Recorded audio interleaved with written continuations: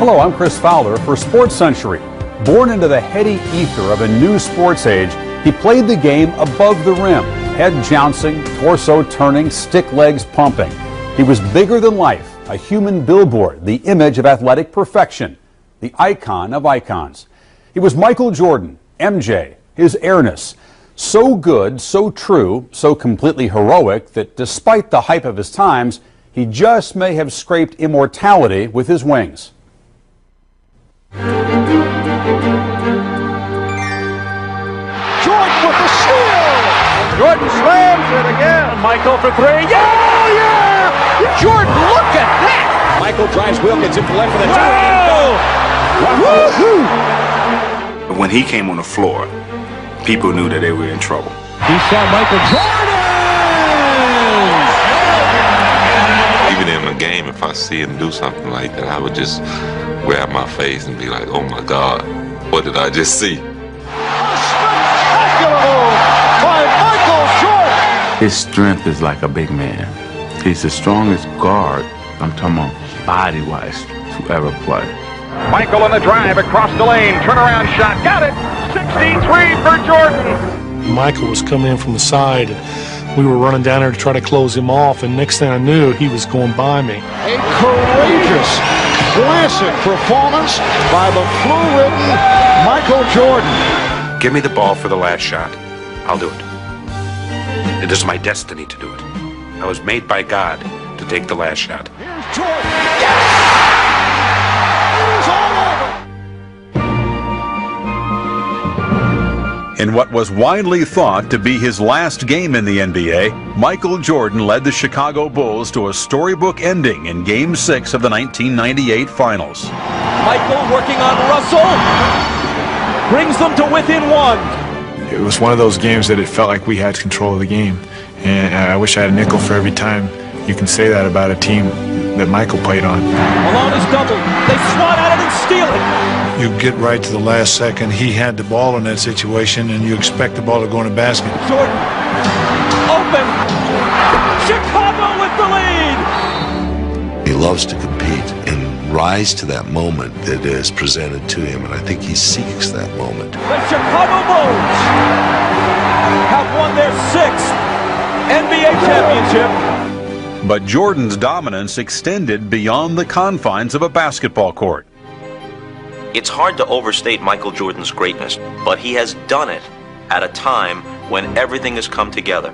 Michael Jordan is CEO Jordan. MJ, those New Air Jordans. He had all of the media exposure that the other guys before him didn't have on internet, cable, satellite TV. Game 4 in Chicago, in a word, Michael. Yes, it was a national holiday. Michael did not take off, he just took off on the Knicks. He became the Pied Piper. Television ratings followed him, fans followed him.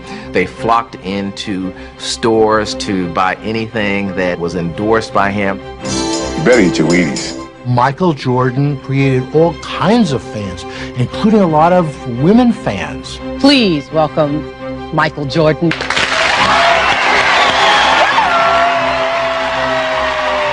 Jordan, to his credit, knew that every minute he was in front of a camera was an audition for another company. Here's a black man who's the most popular person in a white society. I mean, what bigger benefit for a company can there be to cross the racial divide with a guy who's popular everywhere? Like Mike, if I could be like Mike. You think about all the things that Michael Jordan's influenced, starting with the baggy shorts, bald head, the shoes. Money's gotta be the shoes. Shoes. You sure it's not the shoes? I'm sure, Mark. We see the powerful impact that he's had on our society and on our culture. Fortune magazine says Jordan is responsible for soaring revenues, an estimated $10 billion during his career.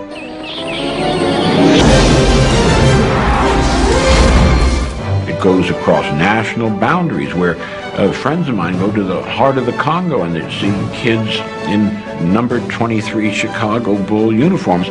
I thought Magic Johnson was the most famous basketball player in the world still when the Dream Team went to Barcelona, and I was mistaken. Michael was big enough that there were 40-foot murals.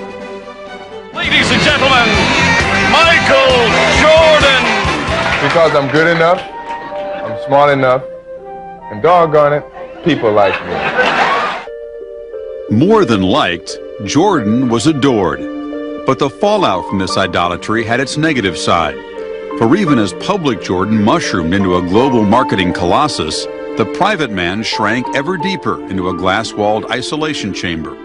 He told me once that when he walks through a crowd, even if he appears not to be looking at the people in the crowd, he can feel every eye on his skin. And he said it's like a burning feeling. Until I'm alone again, I feel the burning, those eyes looking into me. If you're Michael Jordan and you're that celebrated and that good, the phone rings 1,000 times a day with people who have ideas that they say are good for you. This is going to be really good for you. It's not good for you. It's good for them. He said those 2.5 hours on the court every game night is the most peaceful time of my day. He said because it's like there are invisible walls around the court. It's the one part of my day that no one can touch me, no one can come up and ask for an autograph, no one can pitch a business deal. I'm meditating out there. On or off the court, Jordan guarded his carefully tilled public image. He has an awful lot of clout. And I've heard from more than one person that if you step outside the bounds of how he wants you perceived, then the word will get to you. We wrote a story about him in Sports Illustrated when he was trying to play baseball. And I think the story was fairly sympathetic, but the cover was Bag It, Michael. And he, to this day, will not talk to this magazine. Whenever Michael appears in public to come down from his hotel room, he is always dressed immaculately because he knows that there are people in the lobby that maybe are going to get a 20-second glimpse of Michael Jordan once in their life. And he wants to portray a certain image in a certain class. I'm very image conscious, probably more than I should be, because I think it really prevents me from being the fun person that people behind closed doors know I am. Jordan said, a lot of times I'll dream I'm a bad alcoholic, and in the dream I can't stop drinking and I'm embarrassing myself and I'm going to lose everything. He says, and I wake up from that dream in a sweat. He knows that one slip up, one mistake can throw it all away. And I think he lived in terror of that for a very long time. To keep from living any part of that nightmare, Jordan enlisted the media in his efforts to stay balanced on the high wire. We protected him more than I'd like to admit. When his first child was born, he hadn't been married yet. He says to a couple of the beat writers, including me, I really would appreciate it if you didn't put that in the newspaper. Because we know he's had the baby, who was Juanita, who's, became his wife, and they were going to get married. And so I say, sure, Mike, we won't do it. And we don't. I mean, we just simply protect him because he asked us and because we were concerned as well about what the public reaction would be. Michael Jordan is the Teflon athlete of our generation. Everything just fell off of Jordan. You couldn't win any points in the media if you said or wrote something bad about him. People didn't want to hear that. Certainly when it comes to Michael Jordan, I think that we're in some sort of national denial. Everybody made money through Michael Jordan. Nobody really wants to disturb this legend. Born in Brooklyn on February 17, 1963, Michael Jordan was the fourth of 5 children. When he was still an infant, his father James and mother Dolores moved the family back to their native North Carolina, where they eventually built a home in the seaside town of Wilmington. As a kid, he watched Roots and sort of had a vague idea of what the whites did to the blacks in our country. And I think that he said he got a little angry, but his parents wouldn't let him carry it very far and, be better than that, rise above it. He would watch his father working around the house, and his father would have his tongue sticking out while he was working. And whenever Michael would go to work, he'd have his tongue sticking out too. He kind of is the one that kept things going, constantly energetic, moving, involved, always involved in sports, always involved in activity. I'd say mischievous would be the best word to describe him. One day, Jordan's youthful confidence was shaken to its roots. He was only about 12 years old. He and a friend of his were swimming out by Wrightsville Beach. They got caught in an undertow and got swept out to sea, and his friend died. That's probably where a lot of his fear of water came from. I don't think he went back to the beach that much after that. If Jordan's interest in swimming died with his friend, he always had a natural-born desire to outdo all comers, especially his older brother, Larry. I grew up playing against my brother, and that's the best way that you can learn competition. And once you feel like you can beat your brother, you can beat anybody. He just was determined that he was going to win. And once he started to beat Larry, then, well... But Jordan's secure sense of his athletic self was severely challenged during his sophomore year at Laney High School. He failed to make the varsity basketball team. He was only probably 5'9", 5'10". He was the best sophomore that we had, but at the time we really did not need a guard. He says, I looked at the list and I went down it. I went past the J's and I wasn't there. And I went back up again and I wasn't there. He says, and I ran home and my mom was at work. There was no one at home. And I went to my room and I closed the door and I cried so hard. I would venture that was the first time that Mike had ever been told that he was not good enough to make a team. And it was tough, but being a competitor, he had something to prove. Jordan accepted the challenge and starred for the JV. The next year, he stood at 6'3" and joined the varsity. By the end of the 1980 season, Jordan had established himself as a major college prospect.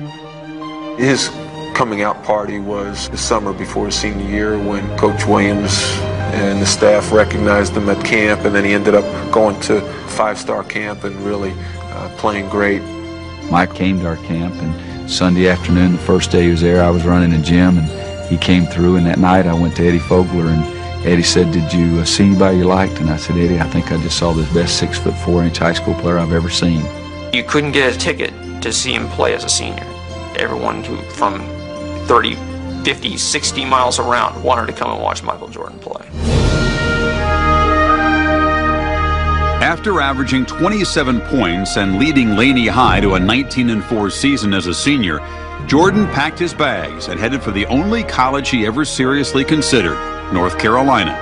He soon learned there were no easy streets in Chapel Hill. A couple of weeks before practice started his freshman year, I said, Michael, you're going to have to do one thing.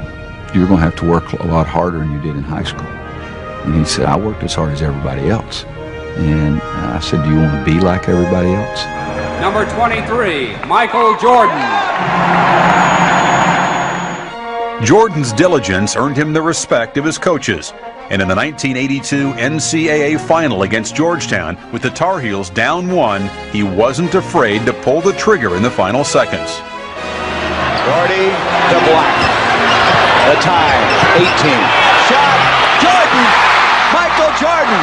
North Carolina has won the NCAA championship.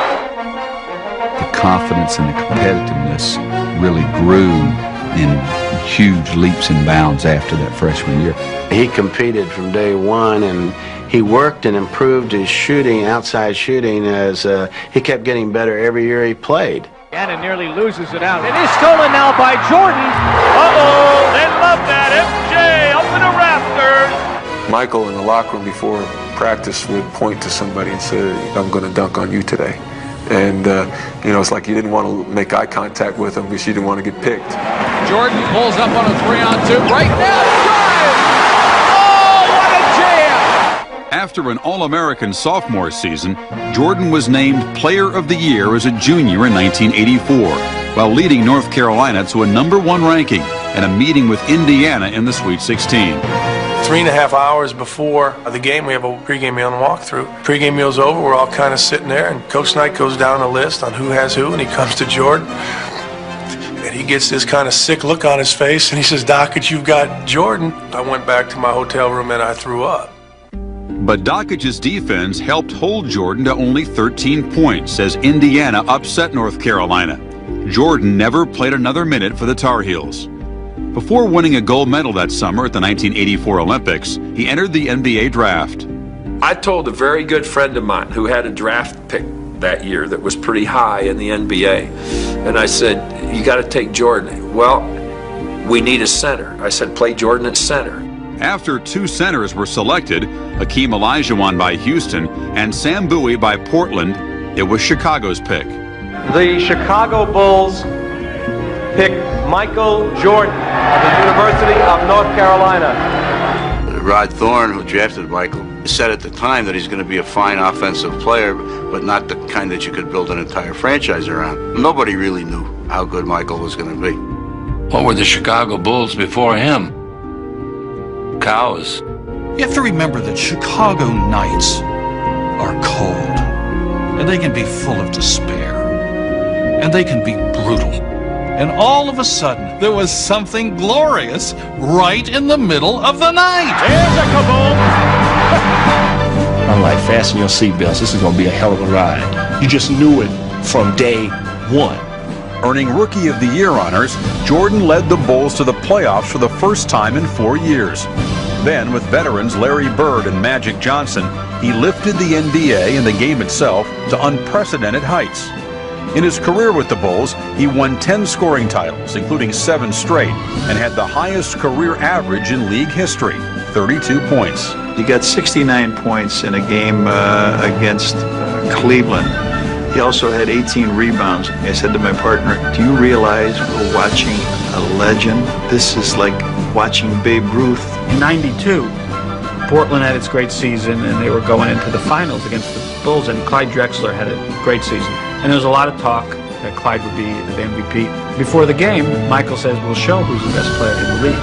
And he gets 35 points in the first half of Game 1 against Drexler, including 6 3-pointers with his famous sort of shrug. Here's Jordan for 3! Yes! If he wanted to do something in a game, there was no stopping what he could do. Jordan demonstrated the depth of his lust for winning when he led the Bulls against the Cavaliers in the first round of the 1989 playoffs. There was 3 writers then traveling with the Chicago newspapers with the teams. And each of us picked the Cavaliers to win the series before Game 5 in Cleveland.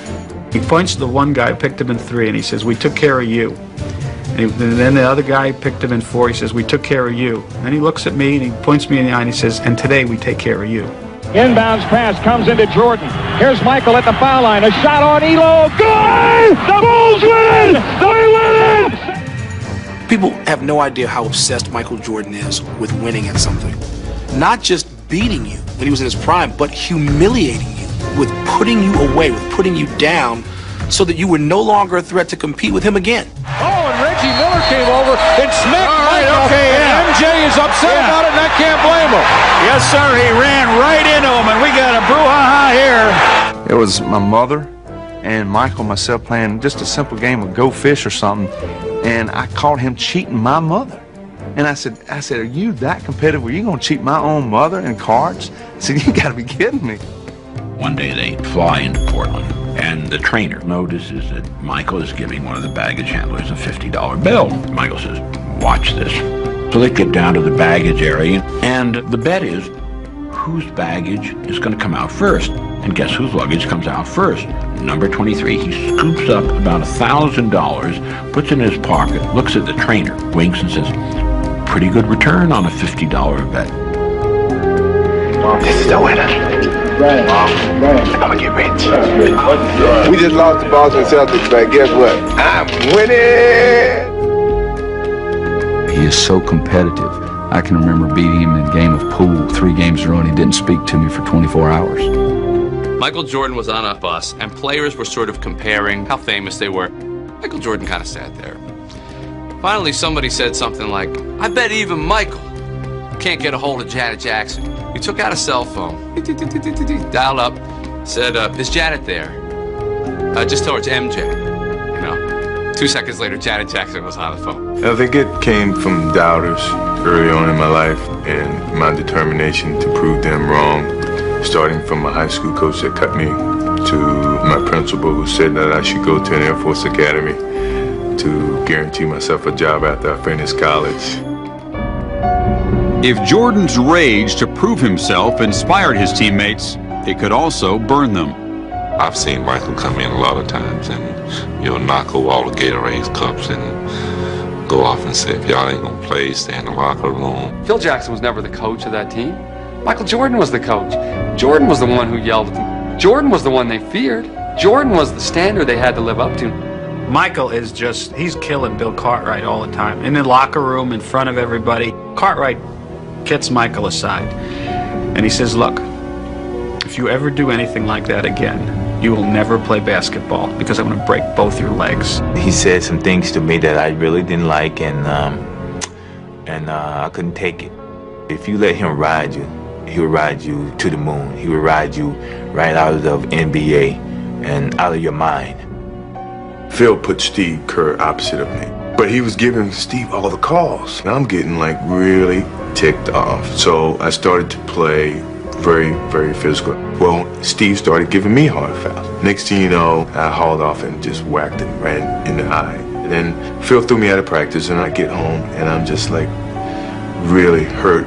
They gave me Steve's phone number, and I got his answer machine. And I said, Steve, I am so sorry. You know, my anger got the best of me. After every fight I've ever seen him in, he's always apologized. He never wanted to hurt you. He had to do whatever he had to do to make you raise your stakes that much higher. My mother had passed away. My first time back at work, I see this big crowd of people. Michael Jordan and Magic Johnson are surrounded by this pack of media. They're going one way in the tunnel. I'm dashing the other way, all alone. All of a sudden, I hear somebody call my name. I turn around. There's Jordan. He said, Andrea, I just wanted you to know how sorry I am about your mother. I was shocked. That told me more about Michael Jordan as a person than any other dealing I'd had with him in the 7 years that I covered him in Chicago. What was your call on that last play? That was get the ball, Michael. Everybody get the out of the way. Go to the basket.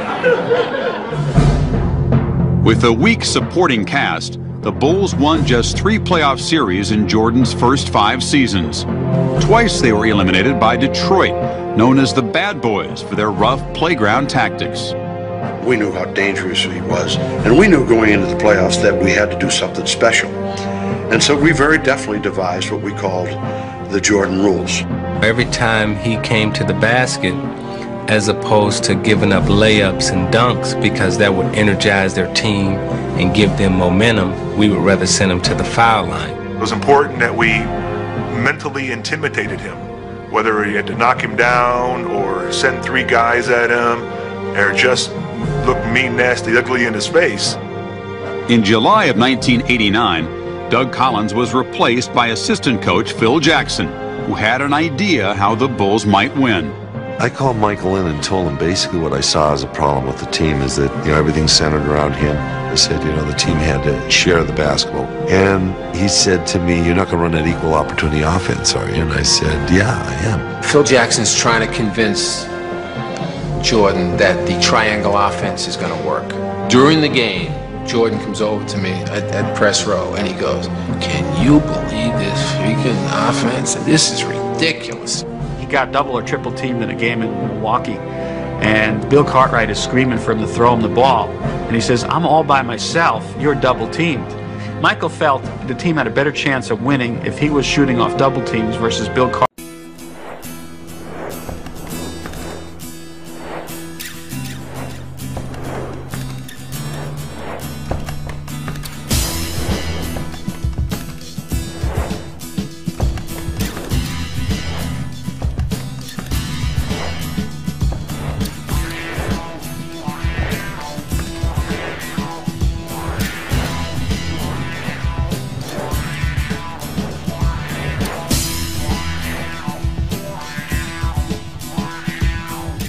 Cartwright or Horace Grant shooting by themselves. There was a lot of feeling that Michael Jordan didn't make his teammates better, that he wanted to score all the time, and that he wouldn't pass the ball to certain people, and there was a feeling that he was not quite good enough to win a championship. Everyone's saying that a scoring leader can't be an NBA champion. I never believed that. He came a point in his life, in his career, like, man, if I don't trust these guys, I don't think I'm going to win that championship. And once he decided to do that, the sky was the limit for our ball club. The Chicago Bulls advance to the NBA championship round. After defeating their nemesis, the Pistons, for the Eastern Conference title in 1991, the Bulls charged to a 3-1 lead over the Lakers in the finals. In Game 5, Jordan was faced with the ultimate sacrifice. Phil Jackson will tell you that during the huddle of the final game against the Lakers, he finally had to get in Michael's face. I mentioned to him that John Paxson was open. Michael made a point of finding John Paxson in that fourth quarter for 4 jump shots in a row. And that really kind of sealed the factor that here was a guy who was willing to give the ball up at a time when he knew that he had to do whatever it took to help his team win. The Chicago Bulls have won their first ever NBA championship.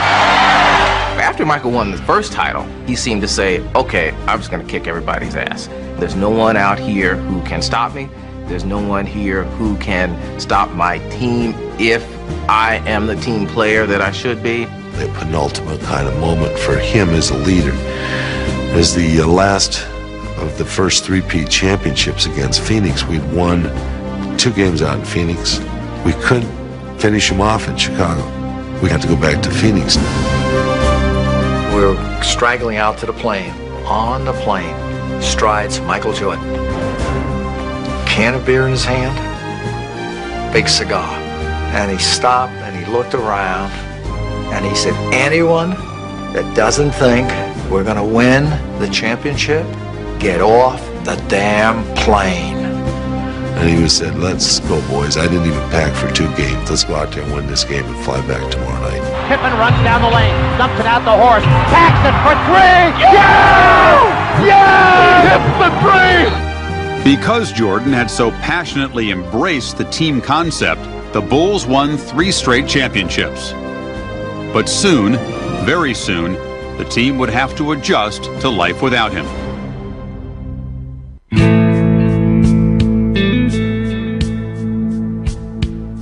If you're in a room with Jordan, he's going to get up, he's going to pace, he's going to go look out the window. This is a guy who can't sit still. We're hanging together at the Olympics. We're playing cards every night. So it's 6 o'clock, the light is coming up. He goes and gets an hour's sleep, gets up, makes the 8 o'clock tea time. 18 holes of golf. Come back, scores 20 points in the first half of our game. We go back to the hotel, guess what we do? Play cards all night again. The 3rd night comes around, and I'm sleepwalking now, because I got to get some rest. MJ, you're going to stay up all night with me. I said, Michael, I can't do what you do.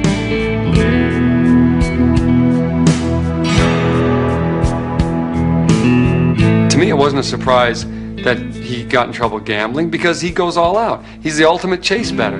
Lose, double up. Lose, double up. The team won the first championship. He got invited to the White House, and Michael says he's not going. And the team's in a turmoil. On the day his team was going to the White House, Michael Jordan was, in this game, gambling with one guy who was a convicted drug dealer, another guy, a bail bondsman who was funding the game, who eventually got murdered by his associates. And then it turns out that, he wrote a check for his gambling losses, which is, was a paper trail he, was naive about.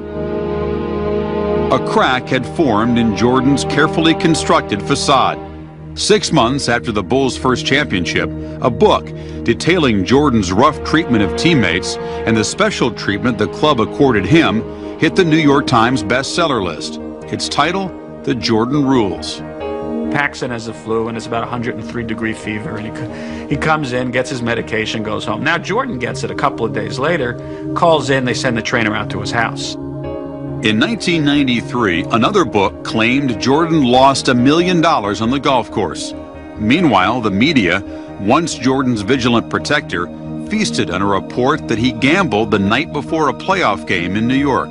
All he wanted was just some respect about the issue. Hey, I went down to Atlantic City. I didn't do anything wrong. I didn't miss practice. What are you getting on me for? As soon as he went to the golf course and started losing too much money to please us, he was pilloried for, is your gambling really under control there, Michael? As the story gained extended life, Commissioner David Stern was forced to take a closer look. While Jordan simmered and the media swarmed, a former U.S. federal judge was hired to conduct a league investigation. I don't think he regrets the gambling. I think he remains angry that the gambling is what people tried to bring him down on. He felt like that he had been over backwards for the media so much that it really hurt him to have anything negative come out about him. One North Carolina state investigator described the murder of James Jordan as something that could have happened to any one of us. But in this case, the shooting victim was the father of Chicago Bulls superstar Michael Jordan. He and James were alike, and they ran around together. They buddied up together. I have no doubt he was closer to James than anyone else in his life. And here's his best friend and his dad gets murdered. It brought on an onslaught of absurd media attention, people trying to link his father's death to the fact that he had gambled. Everything just sort of closed in on Michael. When I lose the sense of motivation and the sense of to prove something as a basketball player, it's time for me to move away from the game of basketball. I needed a change. I just felt I was being engulfed by the success that I've gathered at that time. People were coming in and saying that this is clearly he was being driven from the league for other reasons, whether it was his gambling or something else. I laughed at the time. 2 days after Jordan retired in October of 1993, Stern announced his 4-month investigation had turned up no evidence that the Bulls star violated league rules. But it was too late. The following spring, Jordan tested himself in a new career. I watched him play baseball, and we met afterward, and we met in the bar, and then he came to my room. We talked for hours into the night. And I was just telling me, like, what a waste. Why would you give up being the best player in the game? I think he took up a spot in a joyride in a hobby that somebody who had a legitimate chance at playing in the big leagues might have taken. He got paid to go to fantasy camp. He knew people were going to get on him. His dad wanted to play baseball. That's the reason. Not because Michael wanted to play it so much, because his dad wanted him to give it a shot. He said, I get up every morning, and I get in the car, and I look over, and my dad's there. And I think to myself, we're doing this, Pops. We're doing this together. We're going to get this done. And I think it was classic Mourning. His dad always did crossword puzzles. I looked up there one morning, and there he was, doing a crossword puzzle. And I never saw him do one when his father was alive. Those minor leaguers were the best thing that happened to me. It was their true love for the game. And I lost that.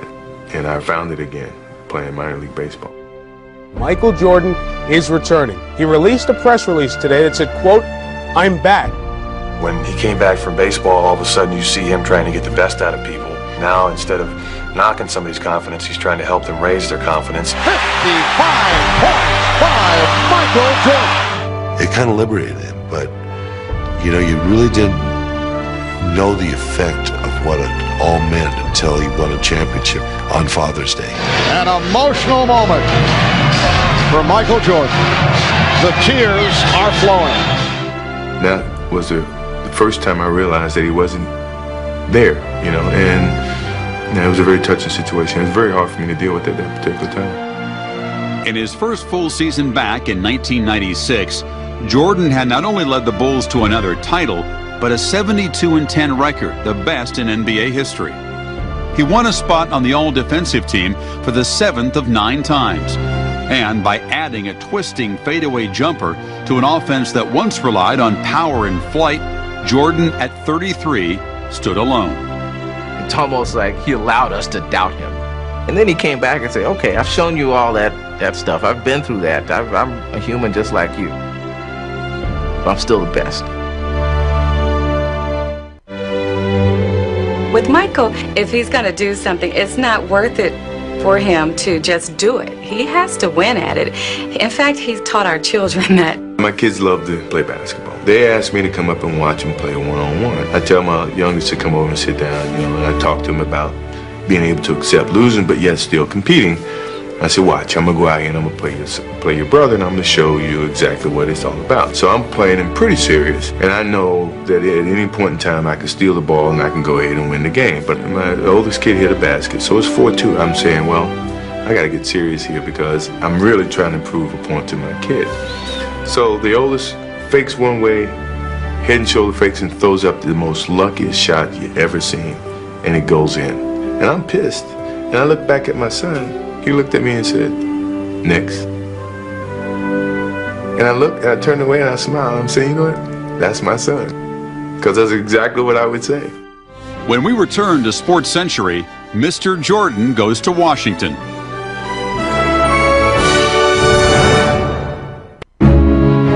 On the basketball court, you see Michael Jordan, and he doesn't hold anything back. As soon as he gets off the court, of all things, Michael Jordan becomes vanilla. He's raised blandness to an art. In 1990, Jordan refused to endorse African-American Democrat Harvey Gantt in his senatorial race against white conservative Jesse Helms in North Carolina. Republicans buy sneakers too, said Jordan. He avoided another public issue during the 1998 season, when Nike came under fire for dubious labor practices in Southeast Asia. Jordan vowed that once the season was over, he would personally investigate the factories in question. He never did. He has to do what every other elite person does that is a member of a race that's in an underprivileged situation. They have to put their money, their power, and their intellect into a system and bring about change. I think it's a little bit unfair to lay it on Michael Jordan and say, okay, wait a second, you're African American, you're the biggest icon, then everything you should do should be for the betterment of all of your people. We do this again for the second time. I am here to announce my retirement from the game of basketball. You know, my life will take a change. And a lot of people say, well, Michael Jordan didn't have any challenges away from the game of basketball. Well, I dispute that. More than golf awaited Jordan when he retired. In January of 2000, he endorsed Democrat Bill Bradley for president, and that same month he became president of basketball operations and part owner of the Washington Wizards. I have an attitude about the way I play. I have an attitude about the way I win. My job and my responsibility with this organization is to see if I can pass that on to the players in those uniforms. This is his way of turning against Reinsdorf and sticking it to him. To take his celebrity, his presence to Washington, D.C., when all of his life, professionally, he's been associated with the Chicago Bulls. In September of 2001, the 38-year-old legend turned in his ownership shares in the Wizards to return to the floor for one last hurrah. Most press people, I believe, are basically opposed to it, and it's almost on very deeply held philosophical grounds. We want to see that shot framed in history and him never come back. In the end, it comes down to all the people who said, well, that last shot you hit to win the 6th championship game was a perfect memory. Well, that's our memory. That's not Jordan's memory. If I can do it, great. If I can't, that's great too. But you can't take my 6 championships away. You can't take all the things that I've done. Michael needed the buzz and the juice of competition. I mean, this is a guy who, without basketball, ends up at blackjack tables and on putting greens playing for a couple $100,000 just to have that adrenaline rush. Nothing else in life gave it to him, so he had to come back. Jordan drives, goes to basket, got it! He scores! Jordan scores, makes it 87-86 with 34 seconds to go! What's been impressive to me is the way that he was a very effective player, even though his physical gifts have gradually left him. He has used his mind much more than his body, I think, during this comeback. The fact that he's been able to play as well as he did, to score 43 points after he's 40 years old, I mean, you know, that's phenomenal. At 6'6", Michael Jordan! I thank you for your support. Now I can go home and feel at peace with the game of basketball. Thank you very much. When Jordan's farewell tour came to a close, not all of his teammates were unhappy. I've had guys in that locker room curse at me this year, show no respect. And Michael stepped in immediately and said, we don't treat our coach that way.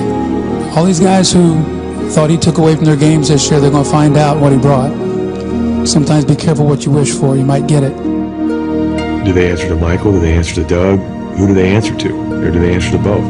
I just know that he had a hard time communicating with some of the players who had developed a certain status in the league, and they thought maybe they weren't getting the respect that they deserved because Michael Jordan was on the team. Nobody has ever wanted it as bad as Michael Jordan has wanted it.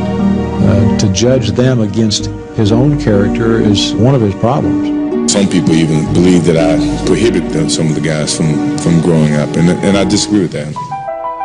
The worst thing that you can do as a manager is to fail and then blame your people for it. And that's what Jordan did with the Wizards. I think he kind of went off on a tangent by playing 2 years instead of just continuing as the general manager and try to make the team better from that aspect rather than stepping out and stepping onto the floor and try to help out by also playing. I think he should have just picked one road and stuck with it. In 2003, Washington finished 37-45 for the second consecutive season and again fell short of the playoffs. The Wizards organization is in shambles, and that's a direct result of Michael Jordan running the team for 3.5 years. To a competitor, sometimes not being as successful is a great send-off, to know that you got to move on to do other things. That's how I looked at this. Jordan's abrupt dismissal from the Wizards in May of 2003 was not only caused by dissension among his teammates, but something that stung far worse. His work ethic as an executive was challenged. One of the prime examples, I think, is Jerry West, who was a great player, became a great executive because he would put in the hard time that was necessary, sitting in basketball arenas where he's watching people that are never going to be in the league, but you learn stuff. Jordan was never willing or able to do that.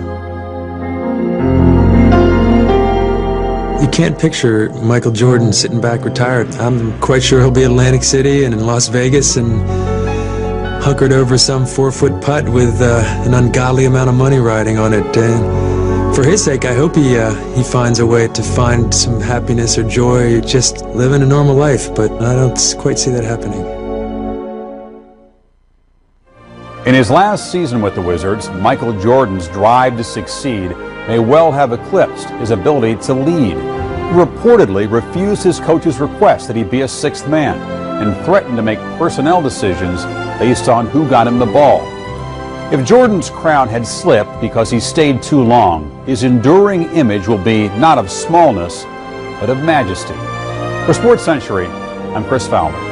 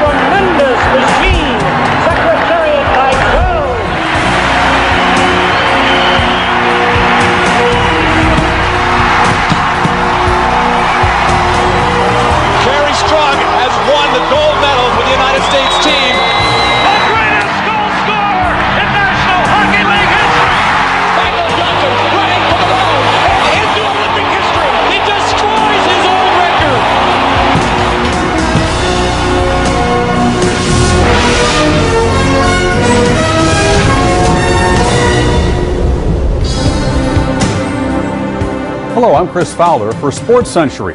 Born into the heady ether of a new sports age, he played the game above the rim, head jouncing, torso turning, stick legs pumping.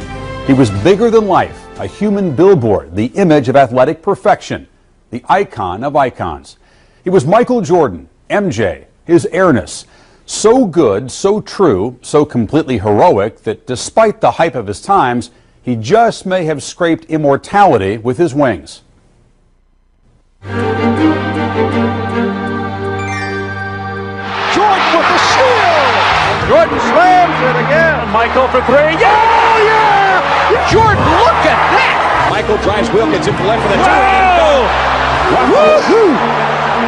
two. When he came on the floor, people knew that they were in trouble. He saw Michael Jordan! Even in a game, if I see him do something like that, I would just grab my face and be like, oh my God, what did I just see? By Michael Jordan! His strength is like a big man. He's the strongest guard, I'm talking about body-wise, to ever play. Michael on the drive across the lane, turnaround shot, got it! 63 for Jordan! Michael was coming in from the side, and we were running down there to try to close him off, and next thing I knew, he was going by me. A courageous, classic performance by the flu-ridden Michael Jordan. Give me the ball for the last shot. I'll do it. It is my destiny to do it. I was made by God to take the last shot. Here's Jordan. Yes!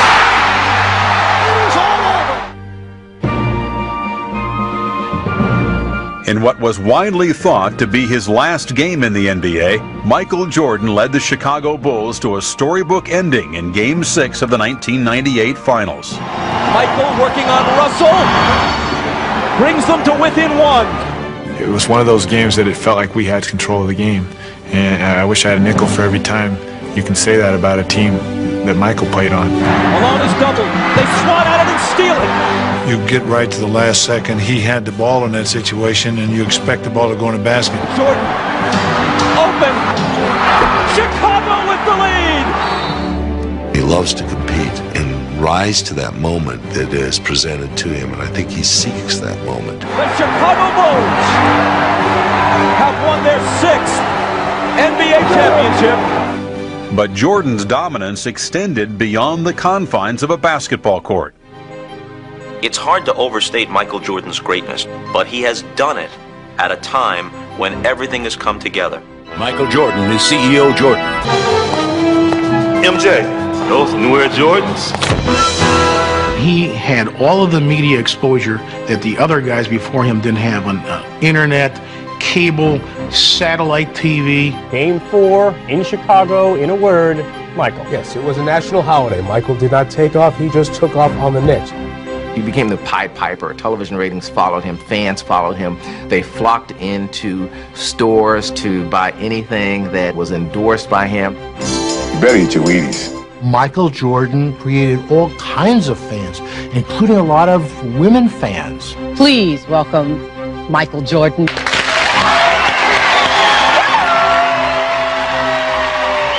Jordan, to his credit, knew that every minute he was in front of a camera was an audition for another company. Here's a black man who's the most popular person in a white society.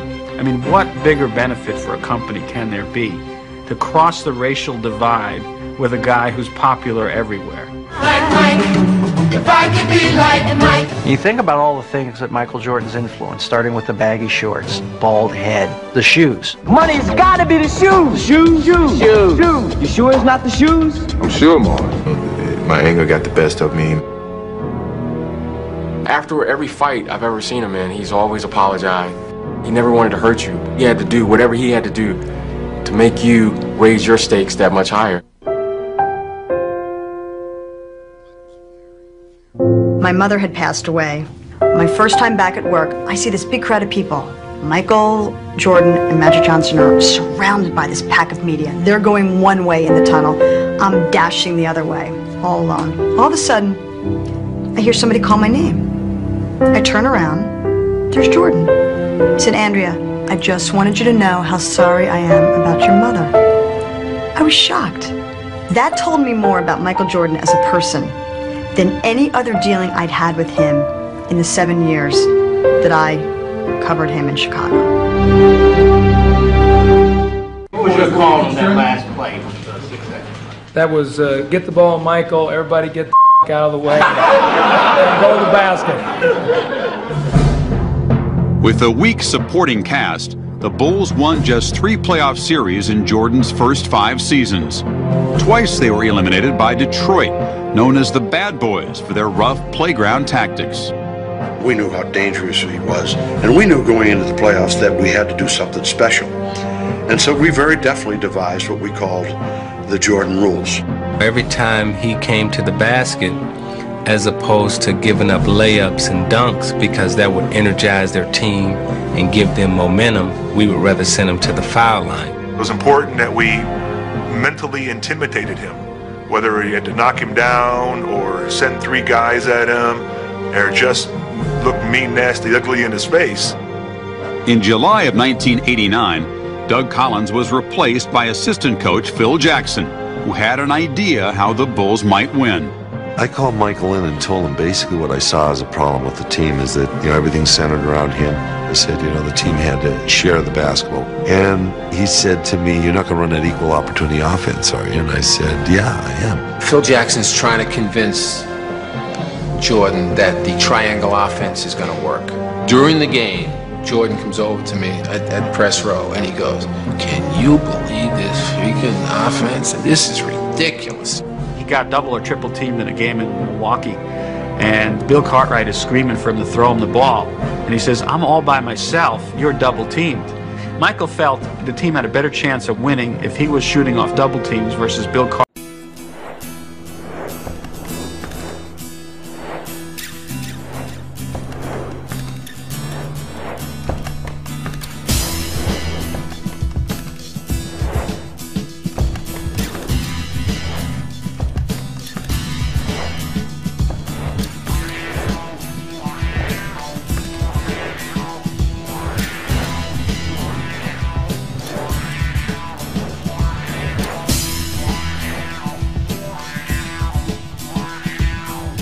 Cartwright or Horace Grant shooting by themselves.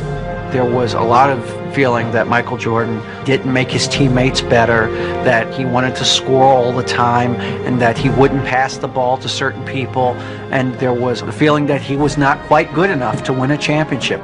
Everyone's saying that a scoring leader can't be an NBA champion. I never believed that. He came a point in his life, in his career, like, man, if I don't trust these guys, I don't think I'm going to win that championship. And once he decided to do that, the sky was the limit for our ball club. The Chicago Bulls advance to the NBA championship round. After defeating their nemesis, the Pistons, for the Eastern Conference title in 1991, the Bulls charged to a 3-1 lead over the Lakers in the finals. In Game 5, Jordan was faced with the ultimate sacrifice. Phil Jackson will tell you that during the huddle of the final game against the Lakers, he finally had to get in Michael's face. I mentioned to him that John Paxson was open. Michael made a point of finding John Paxson in that 4th quarter for 4 jump shots in a row. And that really kind of sealed the factor that he was a guy who was willing to give the ball up at a time when he knew that he had to do whatever it took to help his team win. The Chicago Bulls have won their first ever NBA championship. After Michael won the first title, he seemed to say, "Okay, I'm just going to kick everybody's ass. There's no one out here who can stop me. There's no one here who can stop my team if I am the team player that I should be." A penultimate kind of moment for him as a leader. As the last of the first 3-peat championships against Phoenix, we'd won 2 games out in Phoenix. We couldn't finish them off in Chicago. We had to go back to Phoenix. We were straggling out to the plane. On the plane strides Michael Jordan. Can of beer in his hand, big cigar. And he stopped and he looked around. Cows. You have to remember that Chicago nights are cold. And they can be full of despair. And they can be brutal.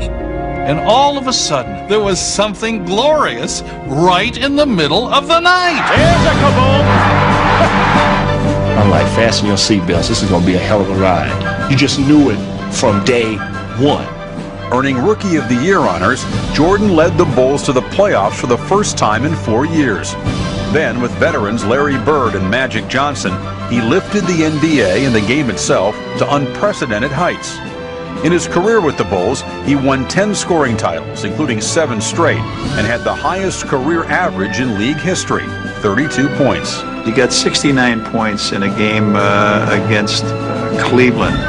He also had 18 rebounds. I said to my partner, do you realize we're watching a legend? This is like watching Babe Ruth. In '92, Portland had its great season, and they were going into the finals against the Bulls, and Clyde Drexler had a great season.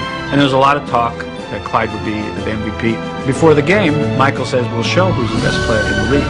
And he gets 35 points in the first half of Game 1 against Drexler, including 6 3-pointers with his famous sort of shrug. Here's Jordan for 3, yes! If he wanted to do something in a game, there was no stopping what he could do.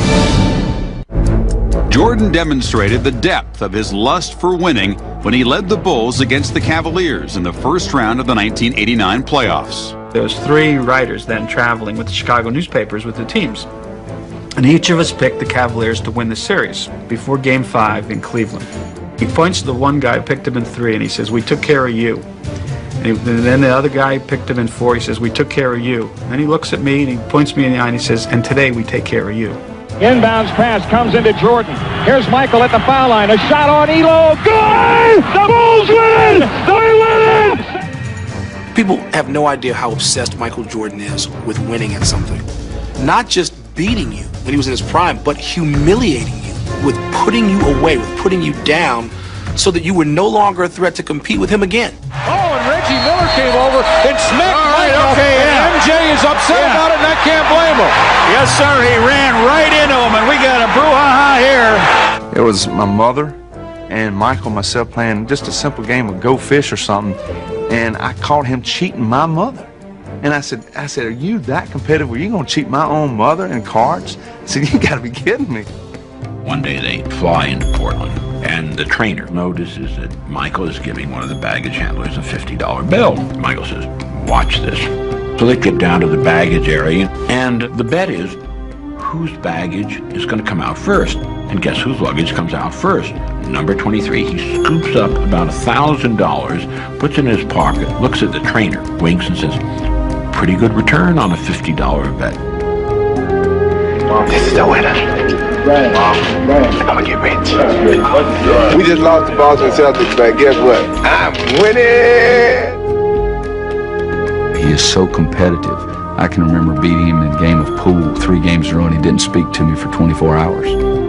Michael Jordan was on a bus, and players were sort of comparing how famous they were. Michael Jordan kind of sat there. Finally, somebody said something like, I bet even Michael can't get a hold of Janet Jackson. He took out a cell phone, dialed up, said, is Janet there? Just tell her it's MJ.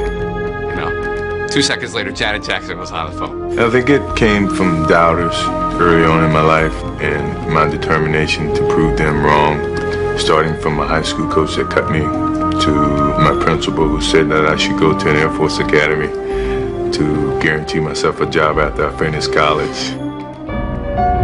If Jordan's rage to prove himself inspired his teammates, it could also burn them. I've seen Michael come in a lot of times and, knock over all the Gatorade cups and go off and say, if y'all ain't gonna play, stay in the locker room. Phil Jackson was never the coach of that team. Michael Jordan was the coach. Jordan was the one who yelled at them. Jordan was the one they feared. Jordan was the standard they had to live up to. Michael is just, he's killing Bill Cartwright all the time. In the locker room, in front of everybody, Cartwright gets Michael aside.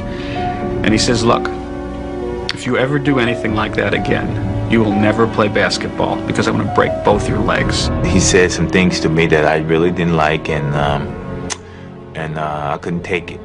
If you let him ride you, he would ride you to the moon. He would ride you right out of the NBA and out of your mind.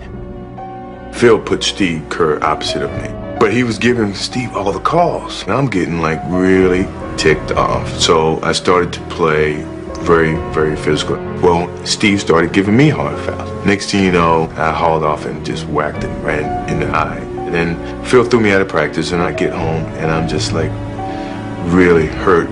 They gave me Steve's phone number, and I got his answer machine. And I said, Steve, I am so sorry. We see the powerful impact that he's had on our society and on our culture. Fortune magazine says Jordan is responsible for soaring revenues, an estimated $10 billion during his career.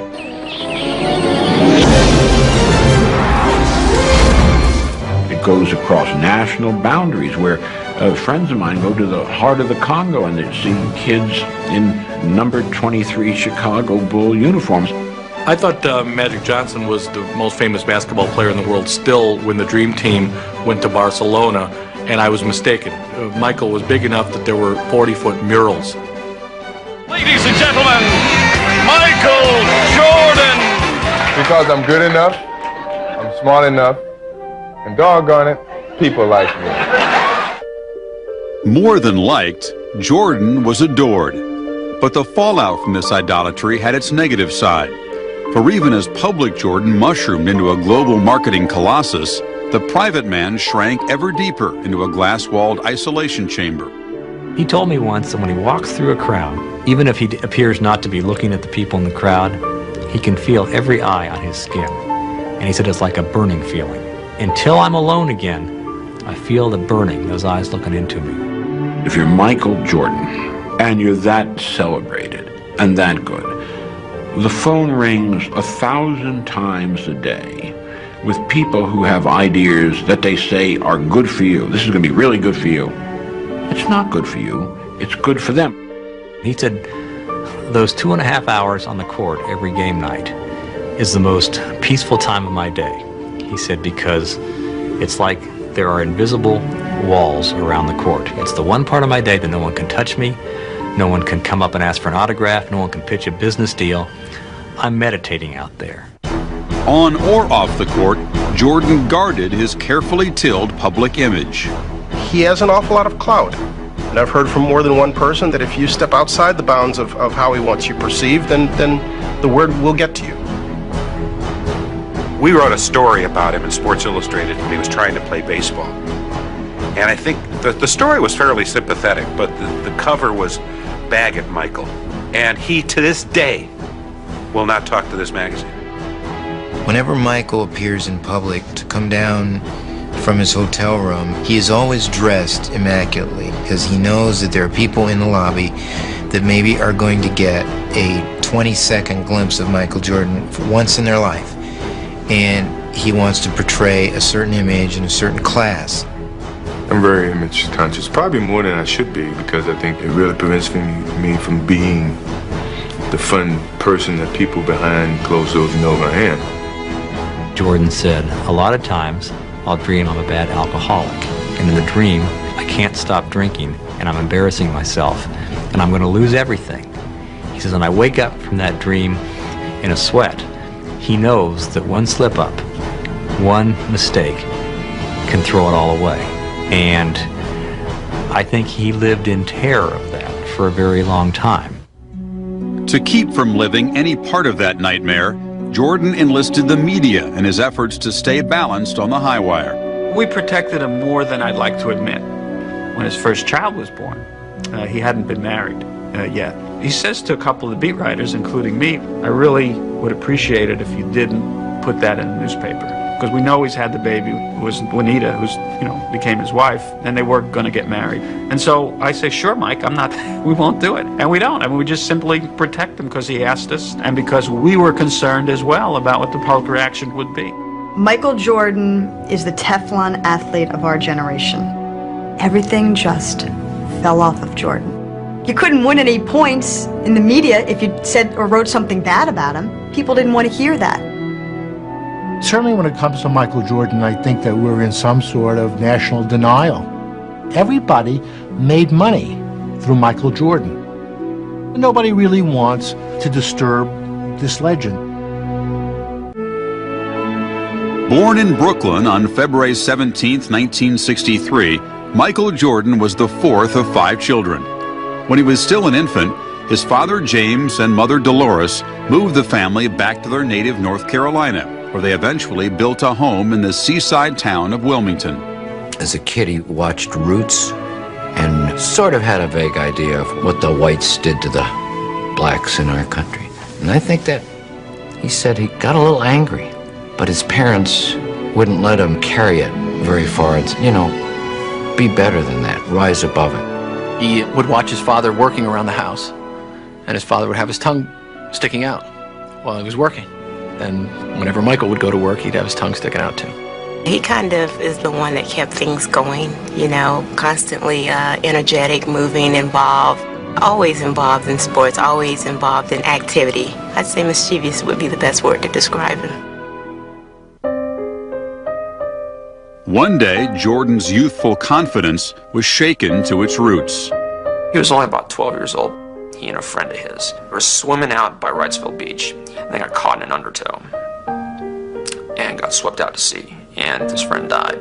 That's probably where a lot of his fear of water came from. I don't think he went back to the beach that much after that.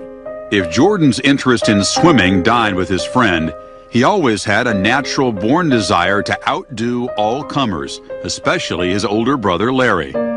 I grew up playing against my brother, and that's the best way that you can learn competition. And once you feel like you can beat your brother, you can beat anybody. He just was determined that he was going to win.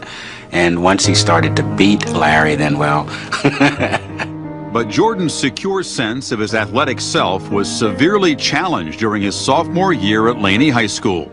He failed to make the varsity basketball team. He was only probably 5'9", 5'10". He was the best sophomore that we had, but at the time we really did not need a guard. He says, I looked at the list and I went down it. I went past the J's and I wasn't there. And I went back up again and I wasn't there. He says, and I ran home and my mom was at work. There was no one at home. And I went to my room and I closed the door and I cried so hard. I would venture that was the first time that Mike had ever been told he was not good enough to make a team. And it was tough, but being a competitor, he had something to prove. Jordan accepted the challenge and starred for the JV. The next year, he stood at 6'3" and joined the varsity. By the end of the 1980 season, Jordan had established himself as a major college prospect. His coming out party was the summer before his senior year when Coach Williams and the staff recognized him at camp, and then he ended up going to five-star camp and really playing great. Mike came to our camp, and Sunday afternoon, the first day he was there, I was running a gym, and he came through, and that night I went to Eddie Fogler, and Eddie said, did you see anybody you liked? And I said, Eddie, I think I just saw the best 6'4" high school player I've ever seen. You couldn't get a ticket to see him play as a senior. Everyone from 30, 50, 60 miles around wanted to come and watch Michael Jordan play. After averaging 27 points and leading Laney High to a 19-4 season as a senior, Jordan packed his bags and headed for the only college he ever seriously considered, North Carolina. He soon learned there were no easy streets in Chapel Hill. A couple of weeks before practice started his freshman year, I said, Michael, you're going to have to do one thing. You're going to have to work a lot harder than you did in high school. And he said, I worked as hard as everybody else. And I said, do you want to be like everybody else? Number 23, Michael Jordan. Jordan's diligence earned him the respect of his coaches. And in the 1982 NCAA final against Georgetown, with the Tar Heels down 1, he wasn't afraid to pull the trigger in the final seconds. Gordy to Black. The time, 18. Shot, Jordan! Michael Jordan!